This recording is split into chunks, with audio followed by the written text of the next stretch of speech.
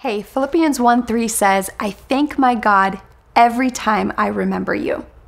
I find it so powerful that Paul, in everything that he could have written, chose to take a moment and say, I am thankful for you. I always love to start these refuels by actually giving you something that I think will encourage you. And you want to know what I think might encourage you the most today? Is actually taking a moment to thank God for people. Who has God put in your life that you are just exceedingly grateful for? As I woke up this morning, I was thinking about names of people that have followed me throughout my life that I know have left their mark on me. And I took some time today to actually reach out to them and say, I am so thankful for you. You have made an impact on my life. And I try to be as specific as possible.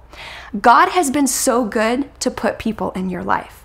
God has been so good to put teachers, to put parents, to put perhaps coworkers, to put friends, to put even your kids. God has put some people in your life that are adding blessings into your life. We all know that life is full of the people that drain us, but I wonder if we spend enough time actually thanking God for the people He's put in our life that are filling to us. Take a moment today and take inventory of all of your relationships. And take a moment to thank God for the encouraging, life-giving people that He's placed in your life.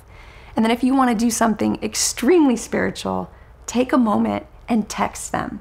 Maybe write a handwritten card to them and actually thank them. I think this practice of actually acknowledging to God the blessing of people that He's given and taking time to thank them for the blessing, it will give your heart such encouragement and such joy. So as you start out your day, I hope you think of people you're grateful for, and I hope eventually that leads you to share that gratitude and to give you an encouraging day. I hope that encourages you.